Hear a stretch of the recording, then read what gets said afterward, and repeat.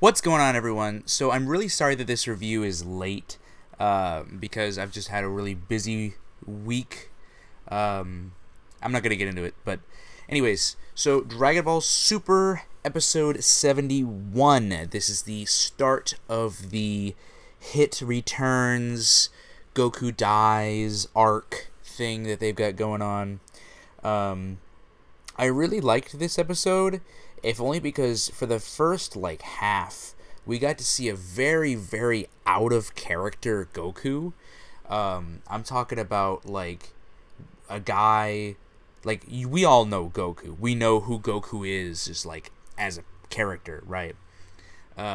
Well, Chi-Chi calls him for dinner, and you've got this Goku that is at the dinner table with all of this food in front of him, eating rice one tiny piece at a time. Goku. Now, you know now, after seeing that, something's up.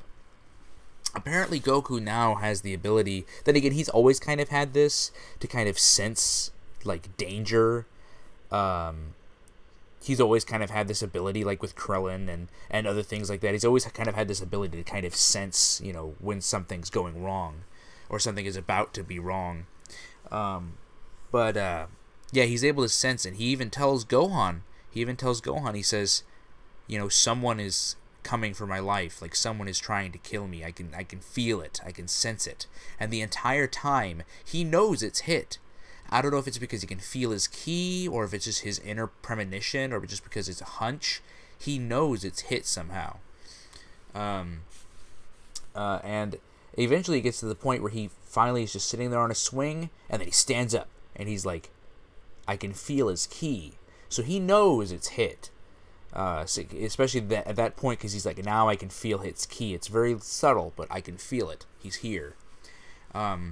But this episode had a lot of subtle nuances to the original series. One that I thought was really funny was when Bulma was driving down that highway and Goku gets in the way and she hits him and he's carrying the fish and everything, just like the beginning of Dragon Ball, the original Dragon Ball, when when Bulma is driving and she ends up hitting Goku with the car and Goku ends up lifting it up.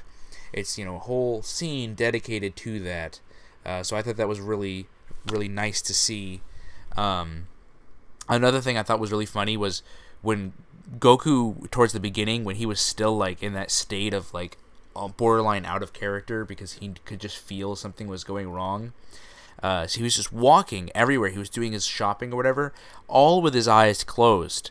And we got a really funny scene because he was walking through a movie theater. This one, actually, when I was watching it live, I was actually laughing really hard because he was walking through a movie theater as the movie was playing, and everyone's like, what the hell? What are you doing? This is the best part. Get out of the way. And he's just walking in there, and then Goten and Gohan are behind him, just being like, sorry, got a weirdo in front of me, sorry. I don't know. I just thought that was funny. And then we got Goku fighting Hit at the end of this week's episode. Really kind of sedate fight. It wasn't anything epic like I honestly thought it was going to be. Though it is continuing next episode, but I will get into that. Anyways, this episode, so its fight was very sedate, like I already said. It was very calm. Apparently Hit has a new technique, and it's kind of in line with his Toki Tobashi, his time skip, but not exact.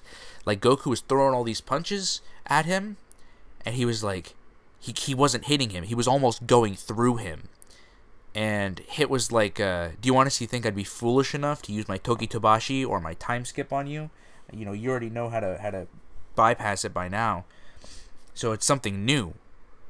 So Goku was just throwing all these punches and he wasn't getting anywhere. Hit throws one punch at his heart and he just, starts swelling up. And it's killing him. He's going to die. But he fires this energy blast up into the sky. And from what I've read from spoilers for the next episode, if you don't want to know this, click away. But, it's not too big of a deal because this is really just kind of a small arc. Apparently that beam that Goku shoots, it comes back down and it hits Goku and it kind of like revives him. Like it kind of brings him back to life. Like it puts energy back into him and it brings him back. I think that's really cool, and that's a really cool ability that a new technique that Goku has in his reservoir of attacks. It's kind of weird because it's like, you know, why has he never done this before? You know, I'm curious how they're gonna make this work. Like if when he saw Vegeta die on Planet Namek, why didn't he just, you know, shoot some energy into him to bring him back? If that was really the case, but we'll see. We'll see how it does next week episode. We'll just see what that means.